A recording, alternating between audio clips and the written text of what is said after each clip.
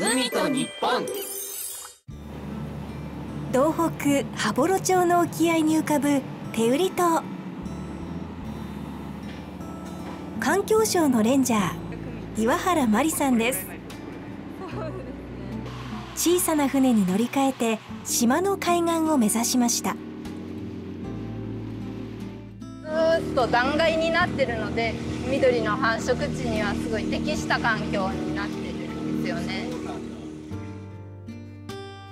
海鳥の楽園と呼ばれる天売島。春になると8種類およそ100万羽の海鳥たちが集まり、ヒナを産み育てます。岩原さんの仕事は海鳥たちの生態の調査です。絶滅危惧種に指定されているケイマフリ。沖合の方で餌を取ってるんですよね。岩と岩の隙間、巣があるので、そこに戻ってきてヒナに餌を与えています。1960年代、3000羽ほどが確認されていましたが、今は4分の1近くに減りました。理由は海の環境の変化と深い関係があるといいます。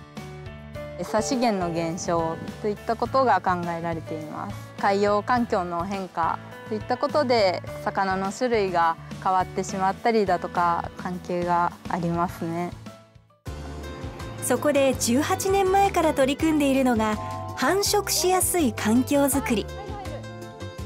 こちらはウミガラス。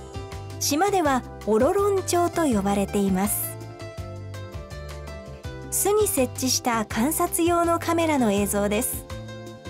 子育て中のオロロン鳥の中に動かない鳥が。実はこれ模型なんです。模型を仲間だと思い、安心して巣作りができるというのです。5年ぐらい前は30数羽だったんですけど、今年は100羽を超えましたね。夏の天売島。この時期毎日日没になるとウトウが海から巣へ戻ってきます。その数はおよそ80万羽。我が子へ餌を運ぶこの光景がずっと続くように、私たちも海を守っていかなければいけません。海と日本。動画をご覧いただきありがとうございます。チャンネル登録もよろしくお願いします。